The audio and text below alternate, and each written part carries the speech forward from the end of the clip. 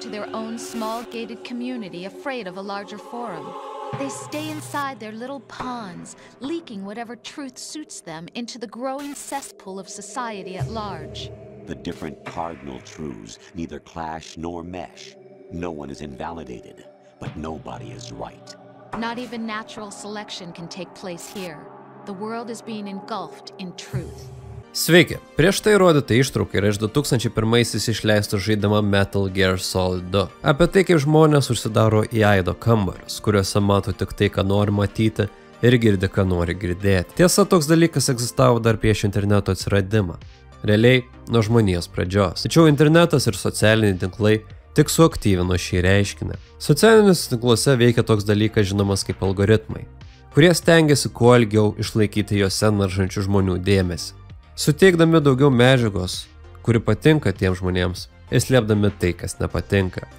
Sakykime, man YouTube algoritmas pagal tai pačiai firmai Google priklausančias paieškas numato man patinkantį turinį. Jis gali išmesti ginklus, anime, muziką ir viską, kas man patinka tiesiai prieš akis. Net paieška gali skirtis. Jeigu jūs ir aš ieškotume to pačio dalyko tuo pačiu metu iš tos pačios vietų, jums ir man gali išmesti skirtingus rezultatus, priklausomai nuo to, ką mes ieškojame prieš tai. Jeigu jums patinka šunis ir jūs žiūrite video su šunimis, jums YouTube'as rodys daugiau video su šunimis ir juos rekomenduos. YouTube'as išlaikys ilgiau jūsų dėmesį ir parodys daugiau reklamų, dėl ko gaus daugiau pinigų. Visi laimi šioje schemoje, ar ne? Bet to pat gali pasinaudoti ir įvairūs radikalūs judėjimai, kurie įvardyja savo pavadinimus kaip video suaugusiems autoriai. Žiūrėk, kaip šis marksistas sunaikina tuos bloguosius kapitalistus. Be nice to other people. But beat out the competition. You're special. Believe in yourself and you will succeed. Aišku, toks padalykas egzistuoja realybėje. Kiekvienas iš mūsų gyvena savame burbule. Mano ir mano pažįstamų draugų ratą sudaro žmogeliukai, kuriems tiek pat kiek ir man. 30, 35, 40, dauguma kompiuteristai, žmogeliukai, kuriems pragyvenimui reikia kompiuterio ir interneto. Jie negali pasigirti blogų gyvenimo, bet tuo pačiu jie nesupranta tų, kurie skundžiasi, kad nėra darbų, blogas gyvenimas ir panašiai. Man išėjimas iš to burbulo buvo 9 mėnesių realybės šou Kareivinės, kuriame teko po vienu stogu gyventi su vyrukais, kurie dirbo kitokius darbus ir išgirsti kitokius išgyvenimus ir požiūrį, kuris skiriasi nuo mano. Tai realiai parodo, kad egzistuoja dalykai, apie kuriuos galvojau neegzistuojant. Ir šio realybės šou dėka pasikeitė ir mano kanalo kryptis. Kalbant apie Aido kambarius, pagal apibrėžimą, Aido kambarys yra vieta, kur yra tik nuomonė ir įsitikinimai, kurie yra panašus į jau turimus ir nėra visiškai jokių alternatyvų. Tai gali būti bet kuri Discord ar Telegram grupė, kurioje mes randame save panašių žmogeliukų, kuriems kita nuomonė yra blogis ir norėdami išlikti tose grupėse patys propaguojame tuos pačius įsitikinimus, nes tikriausiai norime priklausyti toms grupėms dar kurį laiką. Taigi gaudami informaciją, tik kuri patinka mums, mes jau esame uždaromi į kambarį, kuriame kartuojame tai, ką norime girdėti. Gėjai blogai, gėjai blogai, gėjai blogai, feministės blogai, feministės blogai, feministės blogai, tauta blogai, tauta blogai, tauta blogai, žaidai blogai, žaidai blogai, žaidai blogai ir taip toliau. Šiame procese veikia ir toks kognityvinio disonanso fenomenas, kuris žmogui taip pat yra labai natūralus. Kognityvinis disonansas pasireiškia tuo, kad susidūręs su keliomis prieštaringomis idėjomis, žmogelis patiria diskomfortą. Kadangi diskomfortas nėra žiauriai malonus dalykas, mes bandome jį pašalinti iš savo gyvenimo. Pavyzdžiui, žmogus, kuris rūko, supranta, kad jo vykdoma veikla gali sukelti sveikatos problemų. Šis asmuo, aišku, gali save teisti. Nu, seniukai, nu, žinai, aš rūkau, bet daug sportuoju prie to pačio, tai žinai, pliusas minusą panaikina. Arba tiesiog jis vengia informacijos apie rūkymo žalą, nes niekam nėra malonu žiūrėti tos video, kaip rūkymas pakenkia. Kalbant apie Aido kambarius, internete yra gan daug sofos filosofų, kurie sakys, kad koltas gaidys, o bereta zašibais. Ir kas naudojasi koltu, kompensuoja savo trūkumus. Nors abu pistoletai yra efektyvus ir juos naudoja karinės jėgos.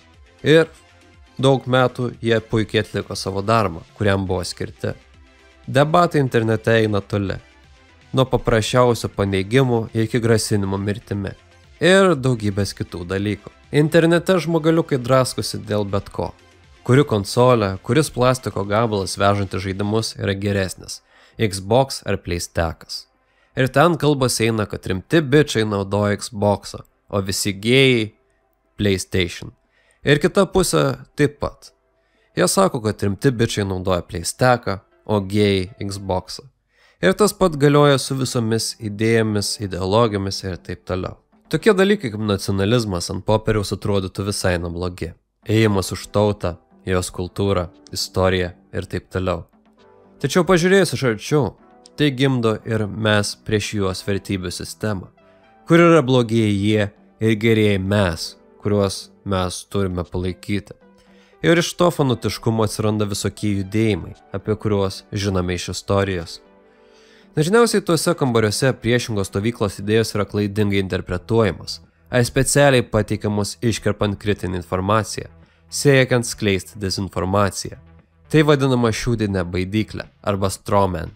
Taip pat, jeigu egzistuoja koks nors radikalesnis kitos grupės atstovas, jis paleidžia kokį rimtesnį pareiškimą, tai pateikiama kaip visos tos kitos grupės pozicija.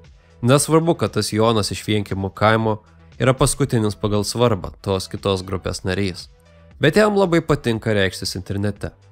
Tos kitos grupės nariai yra visi kaip Jonas ir jie nori sunaikinti mūsų tradicinį gyvenimo būdą, šeimą, jaunimą ir visą kitą. Tame Aido Kambaryje stengiamasi pakelti visų kovinę dvasią ir toliau demonizuoti kitą pusę, kuri yra visiškai velniai. Ir norint iš to išeiti, reikia užeiti tokias vietas, kurios nekenčia visų vienodai. Yra toks tinklapis, vadinasi jisai 4chan. Tame tinklapyje moterų nėra ir temas pradėję žmonės yra laikomi gaidžiais. OP is a... Toje vietoje gan daug nepopuliarios nuomonės, kuri nėra filtruojama, kitaip nei socialiniuose tinkluose. Ir ten žmonės kalba viską.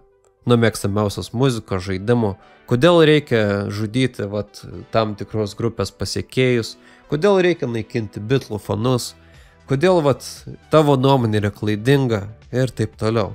Ir ten išeina daug įdomių diskusijų, kurios ne visos yra žiauriai naudingos, bet labai įdomios. Vienintelis realus būdas, kaip dingti iš Aido kambarių, yra pastoviai tikrinti informaciją. Tačiau ne visi turi tam laiko ar deda pastangų. Reikia pripažinti ir tai, kad galimai dėl algoritmų kaltės, tai nebėra 5 minučių Google'ės paieškos reikalas. Ir reikia kastis giliau. $7 milijonai šiandienos pinigais pagal infliaciją. Be to, pirmasis Microsoft sandoris buvo su MITS, o ne su IBM. Tuo metu, kai vyko IBM sandoris, Microsoft jau buvo didžiulė kompanija. Daugumą gąsdina tai, ko jie nežino – informacija. Informaciją mes dažniausiai gauname iš žiniasklaidos ar liudininkų pasakojimų. Kartais įdomus dalykai apie vyriausybės sprendimus, politikų nuodėmes išlenda po kelių metų ar net kelių dešimtmečių. Yra toks labai svarbus dalykas informacija. Kuo labiau laikysi žmonės izoliuotus, panašiai kaip ir Šiaurės Korėjoje, tuo labiau galėsi jiems teigti, kad lyderis gimė ant kalno ir tuo metu danguje pasirodė dviguba vaivorykštė ir pasaulyje buvo taika. Nėra jokių įrodymų, kad taip nebuvo. Yra ir daugybė neapykantos grupių, kaip incelai, radikalios feministės, neo. Tai yra žmonių grupės, į kurių vidinį nepasitenkinimą ir pasitikėjimo trūkumą taikosi juos radikalizuojantys žmogeliukai, suteikiantis jiems alternatyvų realybės suvokimą. Tokį, kuriame mes paprasti žmogeliukai esame kalti dėl to, kad nyksta rasė, tradicinė šeima, vyrai uždominuoja, moteris dominuoja ir taip toliau. Logiškai pagalvojus, realybėje nėra viskas juoda ar balta, o yra gan daug pilkos atspalvių. Tačiau mes gyvename gan keistame pasaulyje, kuris skirsto mus pagal tai, kuo ir kaip mes tikime, ir sutelkia mus su panašiai mąstančiais. Dėl to galima kaltinti daugą – algoritmus, valstybės sąmokslus, tokia šių dienų realybė. Mes gyvename interneto ir realybės burbuluose, kuriuose nematome tikrojo vaizdo. Ir norint iš jų išeiti, reikia daugybės pastangų.